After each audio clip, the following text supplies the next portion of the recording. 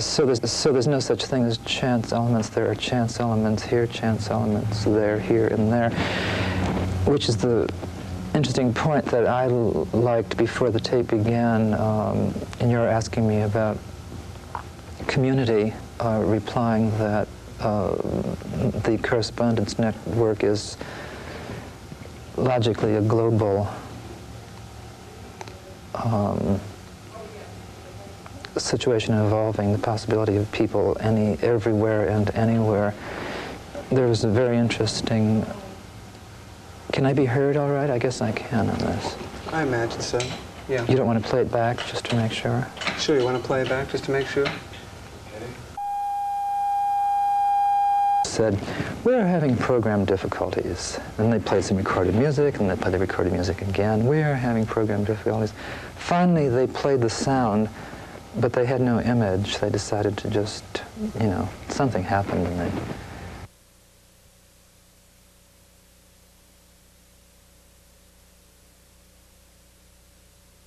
When did you start writing letters?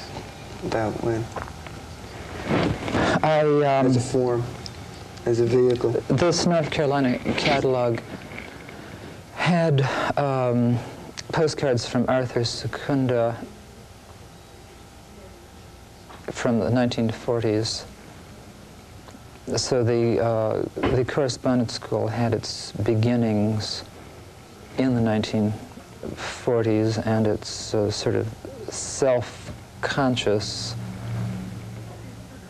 activities in the 50s, and very self-conscious in the 60s, and of course now in the 70s. It's blossoming. It has been, we were discussing last night, there are many people who say, oh, I've been doing correspondent art for years, and many people have. They have, you know, written letters and sent things in the mail of a visual or poetic nature, and I mean, everybody has done this, but the art critics, in describing my activity, Dory Ashton, for instance, very many years back, have stated that I have so obsessively done this for so many years, every day as an activity, that I've sort of achieved seniority in the action, and I love it. I love it because I have, you know, demonically pursued the subject. I have distributed and written thousands and thousands of letters to, with no, you know, there's no logic for in the reasoning. There's an incredible loss and waste. When I mentioned distribution and seeding and planting before, it is a natural kind of phenomenon in that, you know, of all the leaves on a tree, very few of them actually, or fish in the sea, as a germination. Things flourish, grow, wilt, die. A correspondence will reassert itself. Each person is a, you know, different, has a different reason to communicate.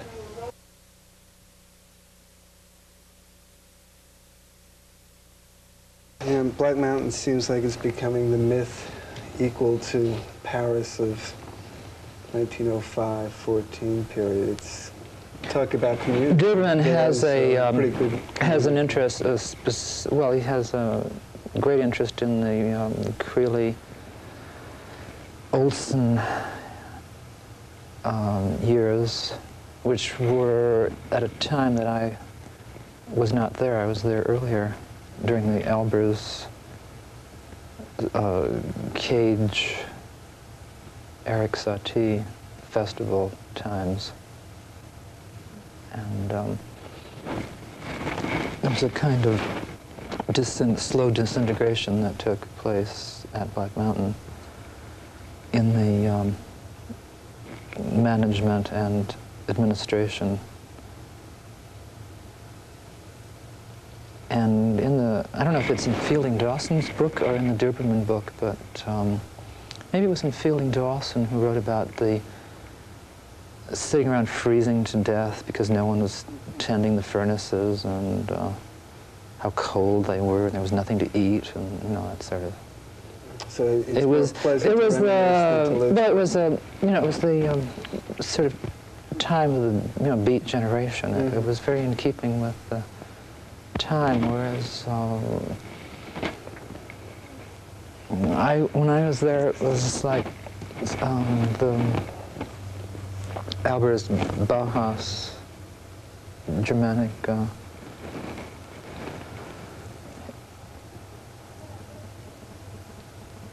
expression.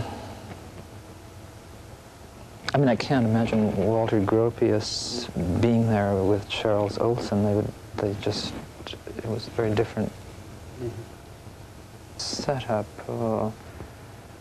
We were so idealistic and attempting to be so constructive. It was, you know, after the war, and you know, we were so involved with carpentry,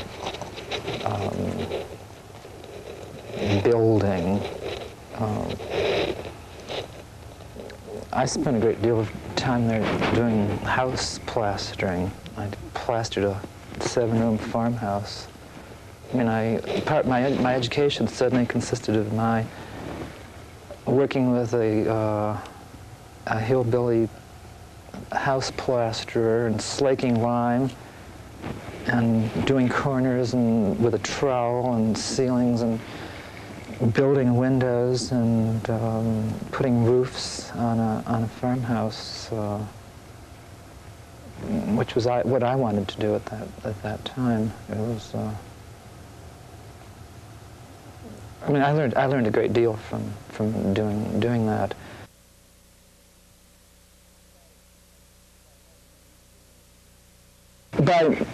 By mentioning floor rolling, I think I'm referring to an experience that I had in southern Illinois. I forget what city it was in, Springfield possibly. And I was offered at 11 o'clock one evening a complete television studio to do a half-hour tape of anything I wanted to present. And I was very excited because there were cameras and cameramen and sets and lights and dials, and I had never been in such a place before. It was... This was at the university? No, it was a commercial television studio. And I immediately, since I had been asked to do something, began a performance. The point of which was that it was not static as we now are being seated. They thought that I, you know, wanted to sit and talk and present, and they set up the camera and the background and so forth. But what I was doing was actions in the outer edges, and I began physically moving everything, which is like a recurring theme of my lectures, which is to set everything in motion. The furniture was lifted and carried, the drapes were closed and opened, and the cameraman then caught on that he should follow the action, and so then began a sort of dance of the camera following me. And one of the people who was there was an actor who, by chance, spontaneously decided that he wanted to perform with me, which was unplanned. So what happened was a rather passive action on his part. He appeared, and I began arranging, piling up furniture on him and doing various arrangements. There was nothing verbal in our exchange. And the people back in the control rooms were doing very flashy things with those spiral dissolves and fade-ins and fade-outs and all the flashy technical things that they, you know, sort of just want. Yes, and they. But the interesting thing about the experience was that I never saw the result. They were going to send me a tape which never appeared. It was viewed that evening. People saw it. I never saw it. And it just sort of like went off into the void in some marvelous fashion, which was, you know, quite all right with me.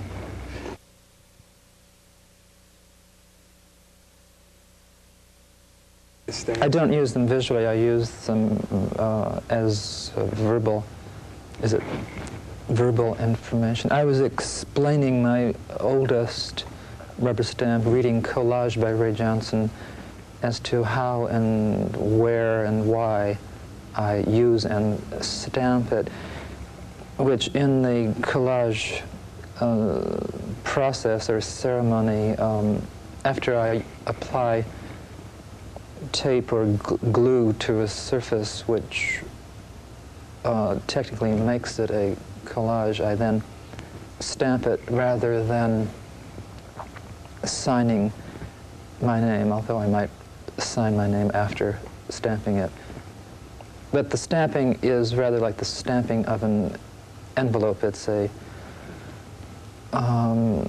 final, when a letter is licked and stamped before it is canceled, it is then dropped into a box, and it's a whole process involving the post office department.